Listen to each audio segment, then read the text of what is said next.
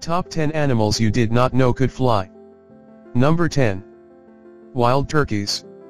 We tend to associate turkeys more with Thanksgiving than the skies.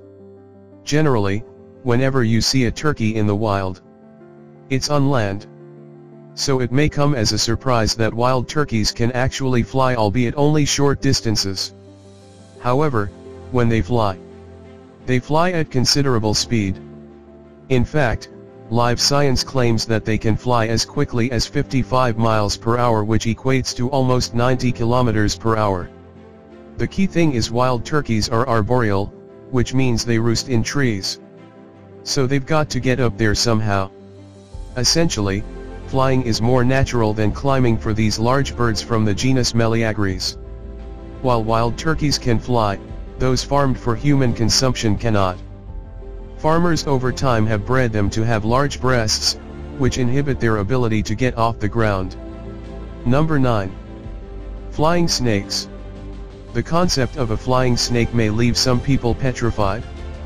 But these animals do exist. Predominantly found in Southeast Asia.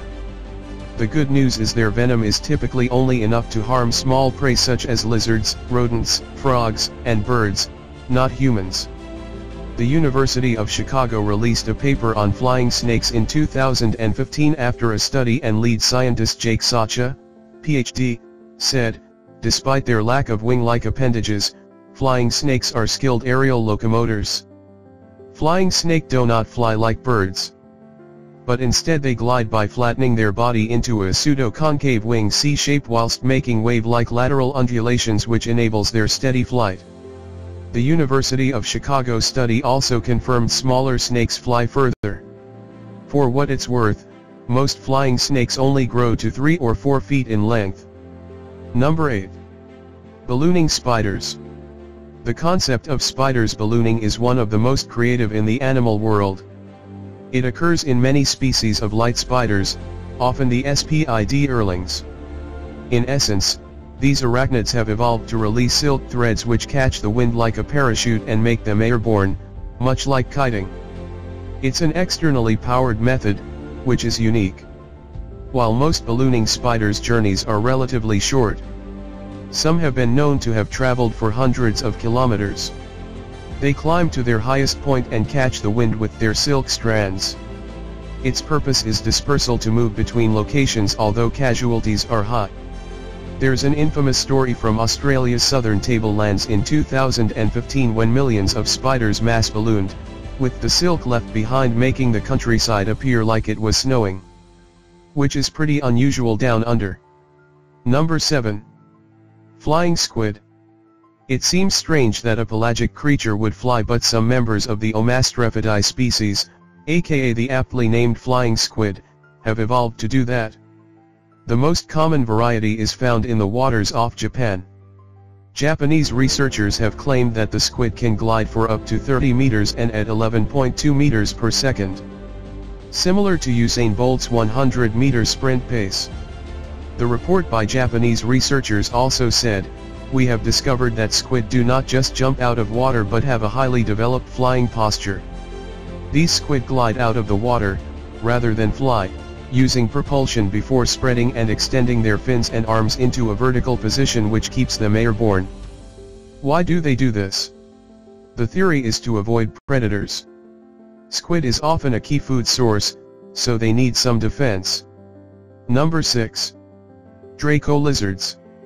There's something particularly cute about Dracos, although that subsides a bit when they take flight.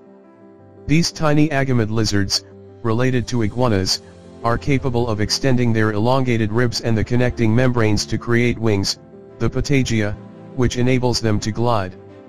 They've also got a secondary flap on their neck to assist gliding. It isn't quite powered flight, but for a 20 centimeters lizard they can glide more than 50 meters, which is a fair distance relatively speaking. They fly in order to avoid predators on the forest floor, but also to find mates and meals. They are quite territorial too. They'll often glide from tree to protect their territory. They are little and urgent yet effortless in movement, but to add to the cuteness, their wings are also brightly colored. Number 5. Flying fish. There are 40 species of these marine fish which can actually fly, by propelling themselves out of the water and gliding. Similar to some of the aforementioned animals, flying fish use this method to escape predators but glide as opposed to flying like a bird or bat, despite having wing-like fins. They're commonly found in the Caribbean island nation of Barbados, which is known as the land of the flying fish. They're generally found in tropical oceans and within 200 meters of the surface, hence their evolution to utilize the area above the water level. A Japanese TV crew filmed a flying fish airborne beside a ferry for a world record 45 seconds, beating the previous record of 42 seconds, witnessed by American researchers in the 1920s. They can fly at speeds of up to 70 km per hour and cover distances of 400 m utilizing drafts off waves and beating the water surface with their tail fins to remain airborne. Number 4. Flying squirrels. National Geographic described these creatures as living, breathing paper aeroplanes. Flying squirrels cannot fly like a bird, but they instead glide utilizing their built-in parachute, the patagium, which is a membrane that stretches from wrist to ankle and looks like a hang glider. Their long tail acts as a stabilizer and a brake, while they use their limbs for direction. Flying squirrels glide from tree to tree within forests, to ensure they avoid the predators which occupy the forest floor. They can glide from anywhere from 40 to 150 meters. Earlier this week, bizarrely, 7 people were arrested and charged in an organized elaborate enterprise to smuggle flying squirrels in Florida with a view to selling them off as exotic pets. Number 3. Gliding ants. The spectacular thing about gliding ants is they are wingless, yet they have mastered a mode of flight. These arboreal insects have evolved to direct their fall from trees. The phenomenon of gliding ants is relatively newly discovered, with University of California biologists writing a paper on them in 2005. Given their tree-bound existence, these ants have learned to find their way back to their original tree, if they fall, using visual cues. Biologists studied them to discover that they can turn 180 degrees in the air. Gliding ants come into tree trunks backwards, hitting them with their rear legs. Often they bounce off. It's estimated there's an 85% success rate of landing on the same tree trunk. Number 2. Chinese flying frog. Often also known as Blandford's whipping frog, large tree frog, or Denny's whipping frog, these frogs are a relatively large tree-dwelling species. Despite their size, they're able to achieve flight by gliding between trees.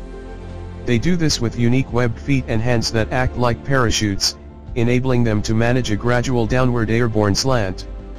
British naturalist Alfred Russel Wallace stumbled across these frogs in the rainforests of Borneo in 1869 and wrote, "The toes very long and fully webbed to their very extremity, so that when expanded they offered a surface much larger than that of the body."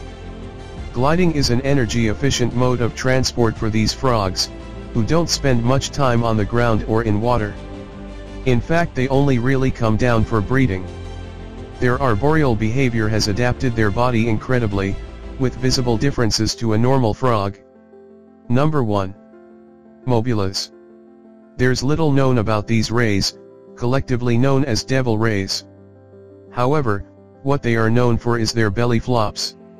Scientists sometimes refer to them as ocean acrobats. These fish look like most rays, with large wing-like fins. They're strong swimmers, usually in schools, and they use that power to propel themselves out of the water, often flipping or twirling in the air, before flopping back into the water. Typically they can only get around 2 meters out of the water, so it's not exactly full flight, but it is uniquely curious behavior all the while. This odd activity is one that scientists haven't been able to fully explain, although there is a theory it's a way to stand out from the crowd within the school and attract a mate. It is mainly males who jump out of the water, although females do join in.